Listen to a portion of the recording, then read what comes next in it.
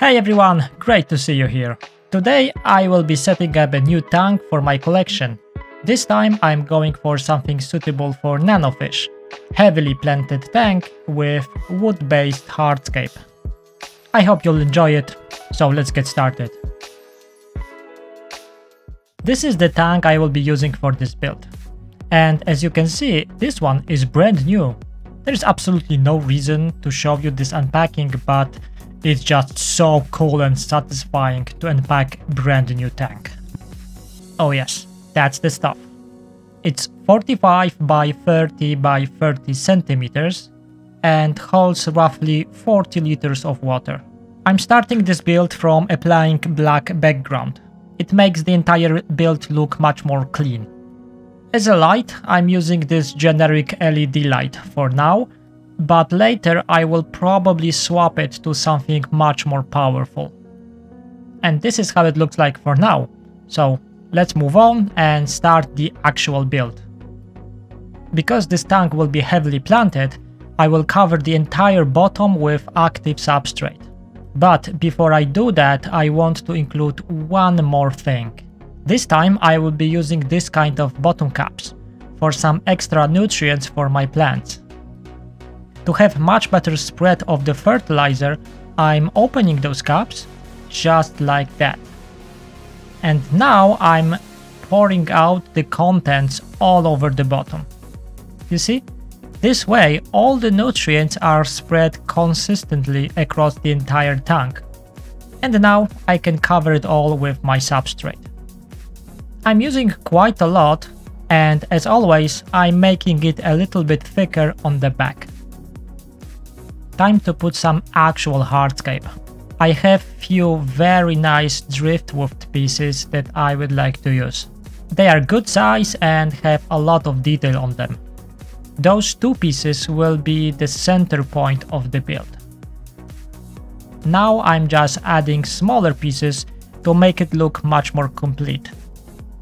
I'm arranging them in a way that they are all pointing out in more or less the same direction.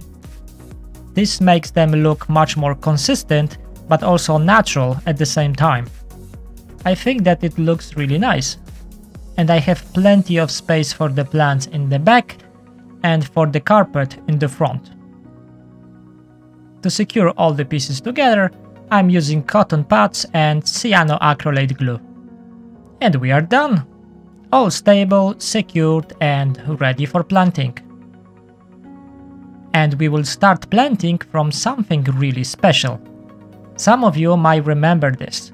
This is Monte Carlo that I grew myself and did it basically for free. I will link the video in the description on how I did that. If you're interested, check it out, but after you're done with this one.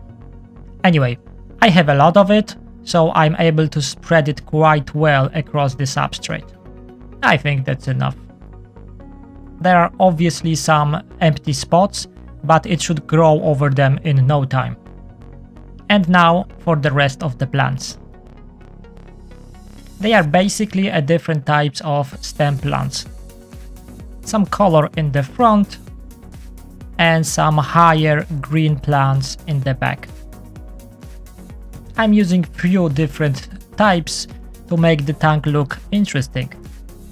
Because there is a lot of planting to do, I'm spraying the plants with water from time to time so they don't dry out.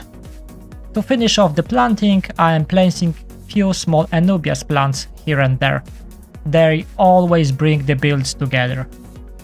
And we are done! It looks good already, even though the plants are really small. So I'm expecting it to only get better in time. Filled with water, it looks a little bit murky, but this was expected. It will clear out in no time. I like this look, I really do. It's very colorful, still quite clean, and full of small details. Let's wait and see how it develops. And 4 weeks later, here we are. All the plants are growing like crazy and look very healthy. Carpet is adjusting to the water very well and starting to fill the entire front of the tank. There are no major algae issues besides occasional hair algae. And the fish, they are just doing great. I went with the classics, small group of black neons and autocyclists. This tank is not yet in its final form, because it's just too early, but it's starting to fill in very nicely. I would like to have the center of the tank to be much more filled with plants, but this will happen in time. For now, I'm very happy with how it looks. It fits with my other builds just perfectly. And now it's time to start trimming the stem plants, organizing them in the way I want, and just go for the final look. But this is the topic for another video. Let me know if you like this one, and see you in the next one.